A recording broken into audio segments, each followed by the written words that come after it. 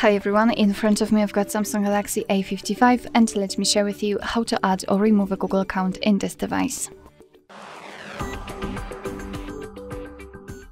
So let's start with opening the settings, and here we have to scroll in order to find either the Google section or the accounts and backup. I prefer this one, so let me tap on it and then tap on manage accounts at the top. As you can see here, we've got some accounts previously added, among others the Google account, so maybe let me add another one. Let's tap on add account and choose Google. Make sure that you've got the internet connection because it is required for this operation, and in this step we can either create a new account if you do not have your own yet, or simply type your email or phone. So let me quickly do it. Oh no. And then, oh my god, how too much mistakes.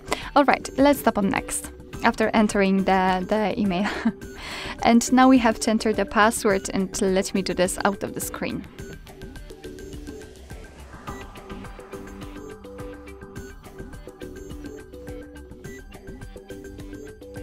Okay, entering password was slightly easier than entering the email. Okay, after entering the password, simply tap on next. And here we've got Google Terms of Service and Privacy Policy, so of course you can read it, just tap on it and there you've got the info. Let's tap on I agree after reading.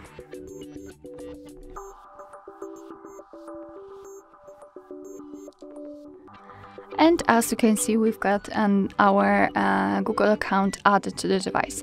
Of course, we can also remove it. Just tap on it and tap on remove account.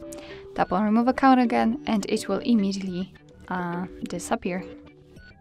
Alright, so that will be all. Thank you so much for watching. I hope that this video was helpful, and if it was, please hit the subscribe button and leave the thumbs up.